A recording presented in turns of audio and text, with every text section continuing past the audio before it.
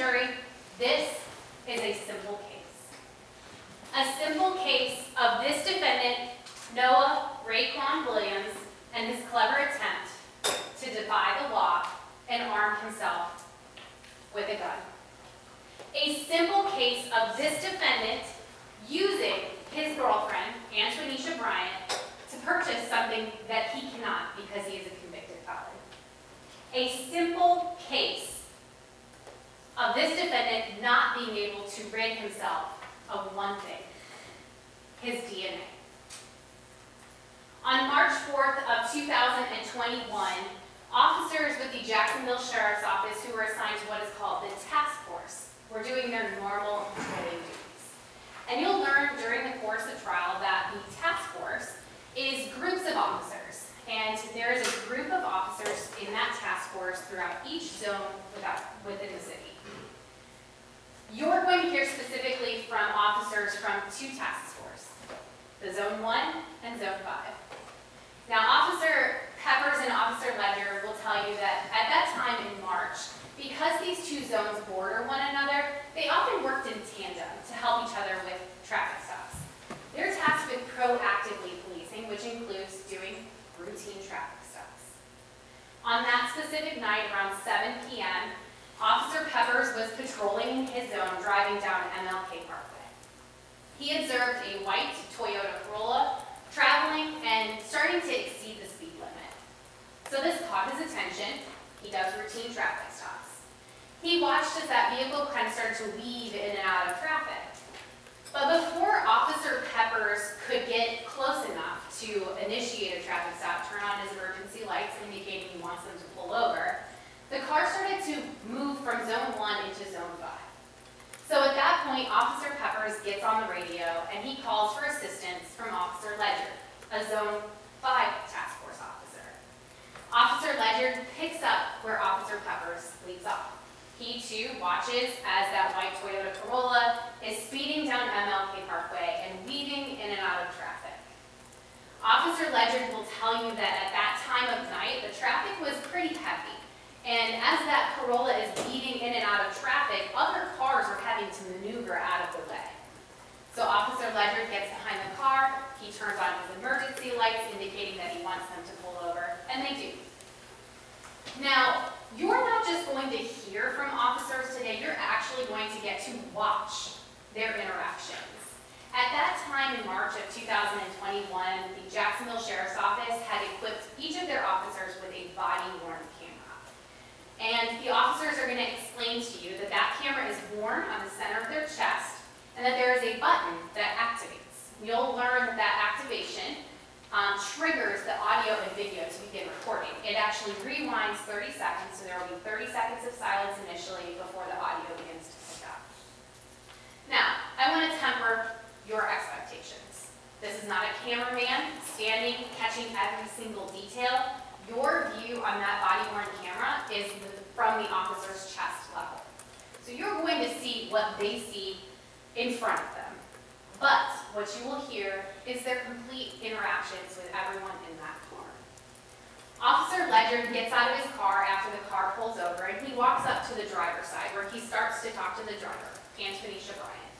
And you'll also hear him and see him start to talk to the backseat passenger directly behind Miss Bryant, Shaquem Murphy. Officer Ledger is doing what he always does in a routine traffic stop and just trying to gather information about who the driver is, who else is in the car. At that same time, Officer Peppers has now joined up with Officer Ledger and he walks up to the passenger side. And he'll tell you two reasons for that. The traffic is pretty heavy. You'll actually hear and see as cars are zipping by during this traffic stop. But also, Officer Peppers walks up to that passenger side because they don't know who's in the car. They don't know how many people are in the car. So his job is to just kind of maintain and see what's happening on the passenger side of the vehicle, while Officer Ledger identifies who the driver of this car is. Officer Peppers walks up, and inside on the passenger side in the front seat is this defendant, Noah Williams. His seat's kind of laid back, he's got his COVID mask on, and his window is up. Officer Peppers just kind of knocks on the window, asks him for his ID. Again, all routine stuff, just trying to identify who's in that car. Another officer, Officer Zins, who is also a Zone 1 task force officer, he kind of picks up where Officer Ledyard leaves off. So Officer Ledyard walks back to his car, and he starts to run the names just to find out who he's dealing with. Officer Zins then starts to talk to Miss Bryant, the driver, and he says, "Hey, do you mind if we search your car?" Her response, "Sure, no problem." So at that point, what Officer Zins will explain to you is when a search is conducted of a car, they have to get everybody out. The people can't stay in while the search is conducted. She's given permission. So everybody is asked to get out of the car. Officer Zins will also explain to you that just for safety of everyone at that traffic stop, there's a request. Hey, can we pat you down, make sure you don't have any weapons on you? You'll hear that Antonisha Bryant is patted down by a female officer. Male officers do not do that pat down.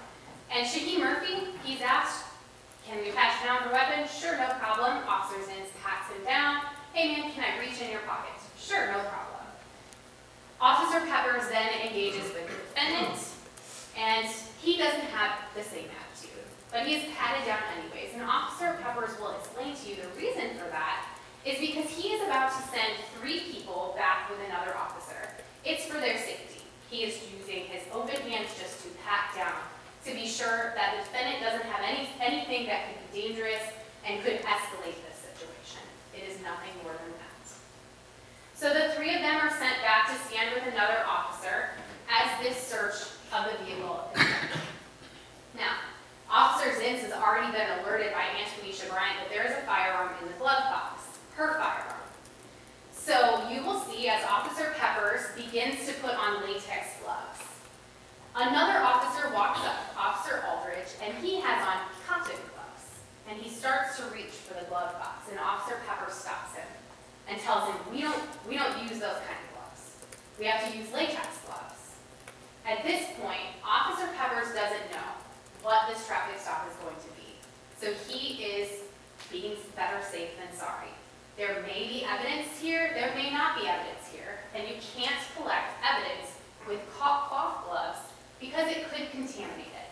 So Officer Peppers stops him, tells him, we don't touch possible evidence with that. We have to preserve it for DNA or prints. The glove box is open and the officers just kind of peek in. You'll see them shine their flashlight just to see what's in that glove box. They don't touch anything, they don't manipulate anything at this point. Officer Peppers looks in and you'll actually see his view. And what he sees is there are 2 firearms in the glove box and they are separated from their respective magazines. What you'll learn is in that glove box is a Glock with an extended magazine and a Beretta with a standard magazine. But initially, Officer Peppers looks in there and he mistakes the Beretta for a Smith & Wesson. So in his mind, he is alerted that Ms. Bryant says she has 1 gun in there, so he goes back to talk to her. "What kind of gun did you say you have?" And she replies, "A Glock and a Beretta." So Officer Pepper says, "Well, what about the Smith & Wesson?" Immediately, I don't know no Smith & Wesson. At that point, members of the jury, you will watch as this defendant leans over. "You got a Smith & Wesson too." And Miss Bryant, I have a Smith & Wesson too. Miss Bryant was going to own whatever guns were found in that car because he told her to. Officer Peppers, knowing that this defendant is prohibited from carrying firearms, detains him, places him in handcuffs, and places him in the back of the vehicle so that they can now truly begin their investigation. Those firearms have just become the subject of an investigation. You will see as Officer Peppers, who has now touched the defendant with those gloves, removes them before he goes back up to that car. You'll see his hands. So you'll see his bare hands when he returns up there. Officer Peppers then goes through some very specific procedures to collect those guns. You'll see as he walks to the trunk of his car, and you'll see this from 2 views. You'll see it from Officer Zinn's view as well as Officer Peppers' view. And you'll see as he grabs 2 pairs of gloves and 2 brown paper bags. 1 pair of gloves for 1 gun and its accompanying magazine, 1 pair of gloves for the other gun and its accompanying magazine, and the same for those bags, keeping them separate. You'll watch as Officer Peppers and Officer Zins go up you'll see him take his body cam off and he will show exactly what is in that glove box. You'll see for yourself that these guns are in the glove box together and the magazines are separated from the guns.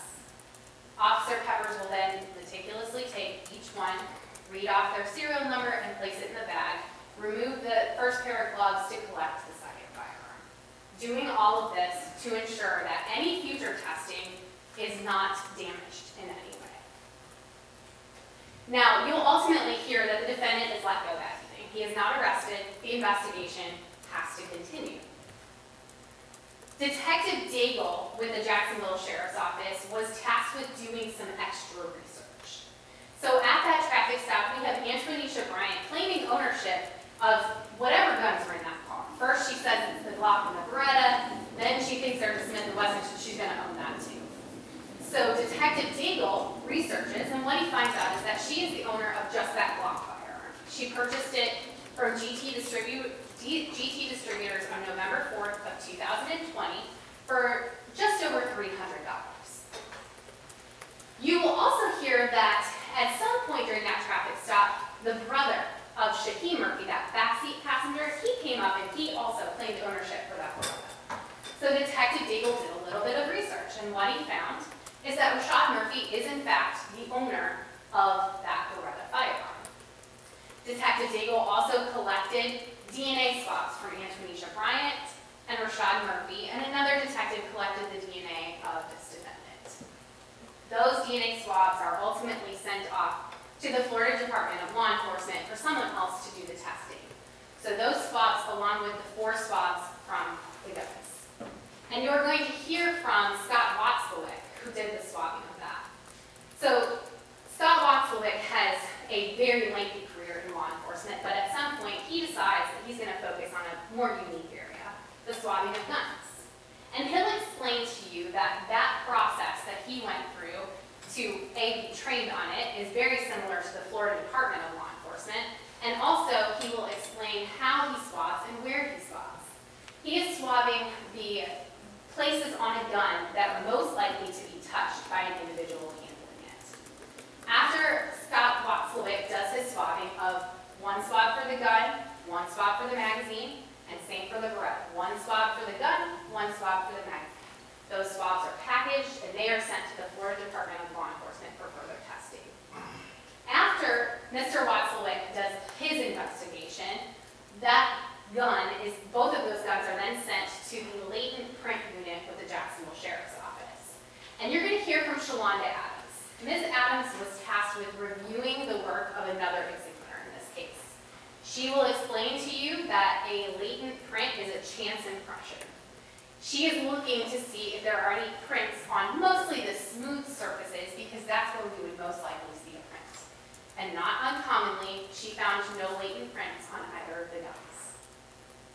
Now, Detective Daigle's research into this defendant led him to another path. What he found is that this defendant is a rapper. Spinabenz is the name that he goes by. Now, Detective Daigle found some interest in one song that he has. That song was released on November 28th of 2020. That is an important date for you to remember.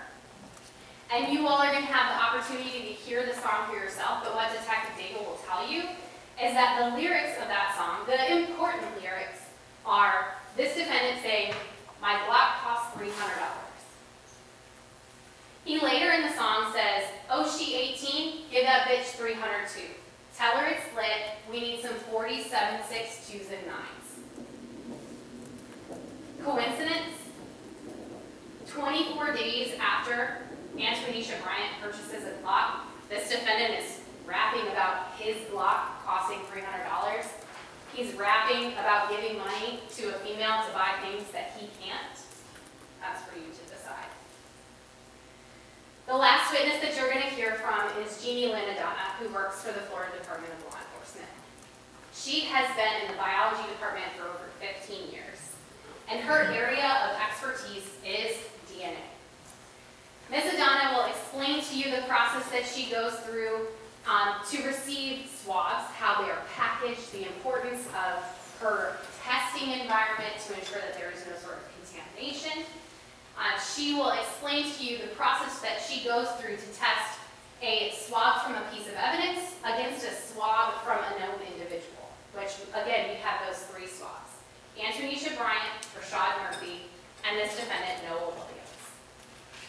Ms. Adana will tell you that as far as the Glock magazine, the Beretta firearm, and the Beretta magazine go, she got results, but those results, unfortunately, were mixtures that were not interpretable. There was too much of a mixture on those firearms for her to take those individual swabs and compare them. And in some instances, there was just not enough DNA for her to do anything with. But what she will tell you is that that Glock firearm, that also had a mixture, but it was a mixture that she could interpret. She was able to compare swabs to that mixture. Ms. Adana was able to determine that there were 3 donors, 1 unknown, 1 Antonisha Bryant, and the 3rd contributor, this defendant, Noah Williams. Members of the jury, this is a very simple case. And the state will stand before you at the close of this case, and we will ask that you use your common sense. That is your greatest asset when you go back in that room to deliberate. We will ask that you use your common sense in considering the evidence. We are confident that you will find a verdict that is